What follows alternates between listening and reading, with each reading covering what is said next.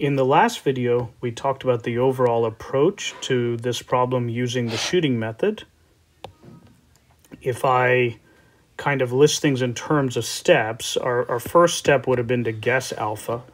Our second step would be to calculate a temperature profile, and based on that guessed value of alpha.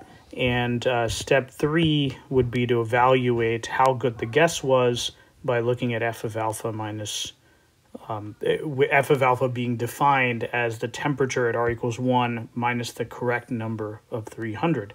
We would actually have to iterate this, and the problem asks us to use false position.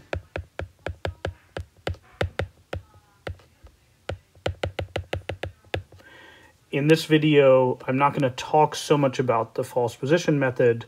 I'm actually just going to focus on, if we have a guess for alpha, how do we actually calculate the temperature profile? So in fact, I'm going to talk about how to use fourth order Runge-Kutta using a value of alpha, in other words, the temperature at r equals 0, that's this, as well as the temperature, the other condition we're going to use is actually the derivative of temperature at r equals 0, but then once you're done calculating Runge-Kutta, you then have a basis for comparing to the temperature at 300.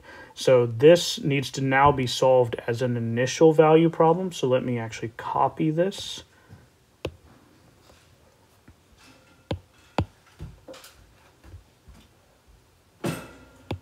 So the other initial value is going to be t at r equals 0 equals alpha. So the first step in order to use fourth order Runge-Kutta is going to be to actually put this in standard form for an IVP, right? Because if we guess alpha, we now have an IVP. So notice that this is not standard form, first of all, because we have a second derivative. We have things other than first derivatives on the left-hand side. So let's actually define z equals dt dr. That means that dz dr is going to be the second derivative. And so this equation is going to become dz dr plus 1 over r z plus s equals 0. So if we can just move all these terms to the other side, we'll get dz dr equals minus s minus 1 over r times z. And we need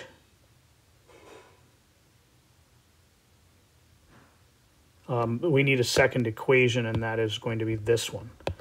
So we're going to have dt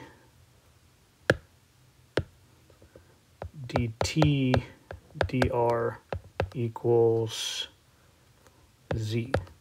Now I just feel like putting t on top, so I'm going to define my vectors this way. So I'm going to define y, my y vector, as being tz. And notice that the boundary conditions will actually define y of 0.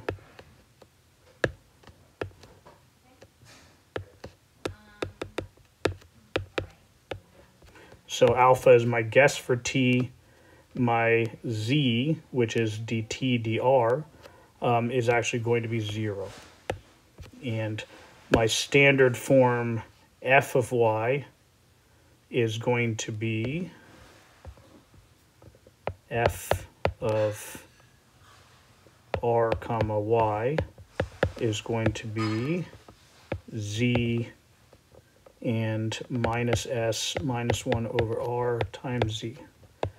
Now I'm actually going to stop here in this video because I'm going to switch to a computer in order to actually calculate this temperature profile.